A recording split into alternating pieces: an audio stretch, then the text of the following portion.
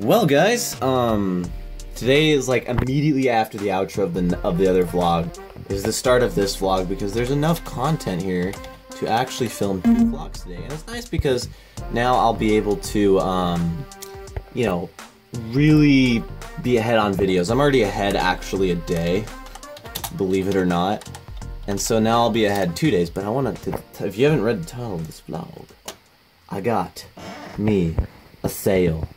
Ooh! As of right now, I got 2 sales. That's interesting. So I changed up my pictures. You know, first sale. The first one was my mom. This next one is actually from Amazon ads. I switched up. I had a lot of Amazon ads. There's no data because I started another campaign. I had a lot of Amazon ads running. And, I mean, I spent like I think somewhere around $30 on Amazon ads. And I'm like, dang, so far the cost per click is $1 and there's no conversions. So I changed up my pictures, I made a sale to get some reviews and product orders, and now it's starting to flow. So this is the point, this is actually the scariest point, is I started the advertising budget, I started the sale, I'm taking a loss right now. Like on Amazon, it looks like I make, let's see, they take $16, $23. On Amazon, it looks like I make $9. The cost of the product, if you include the Amazon placement fees, this product is $14.50 a thing, not including advertising, right? Now, of course, I will be able to lower that price by about $5 a thing. So it'll basically be $10 a thing, $26 on Amazon, $32, you know, I'll basically be making $8 of profit normally, not including advertising. And if it's $1 a click and I get enough conversions, I don't know, we'll see.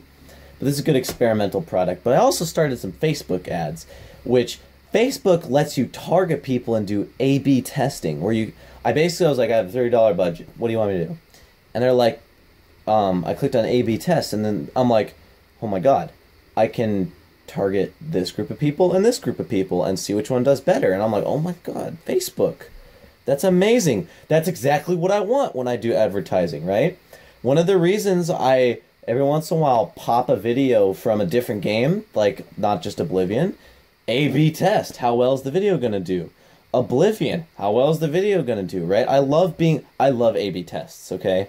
I like, you know, the gray area creativity, kind of basically I'm the judge of my own content, but being able to test the numbers part, oh my god, I love it so much.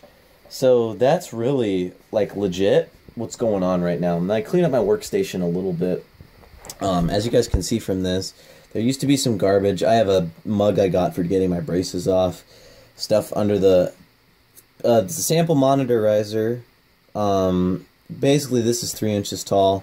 4 inches it would be right there, so probably right on top of the glasses size there. That's about where it would normally be, so that's where this one's going to go, which I need to clean that screen. But I'm just excited to finally start seeing some traction, you know, even though advertising, I mean, that's expensive. It's really expensive.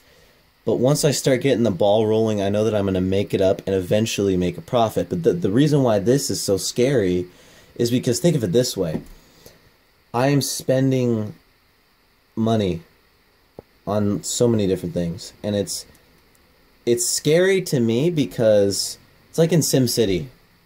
You have money, but you're not flipping profits yet. You're losing money. I mean, it could still be to gain money, but you're still losing. The scary part is the numbers. Okay, now I'm down, you know, $1,500. Now I'm down $2,000, $2,500, and you're not seeing any positive growth yet. That's the scary part, is turning it from negative to positive. That's extremely scary, and I hope that, you know, I don't have to do this.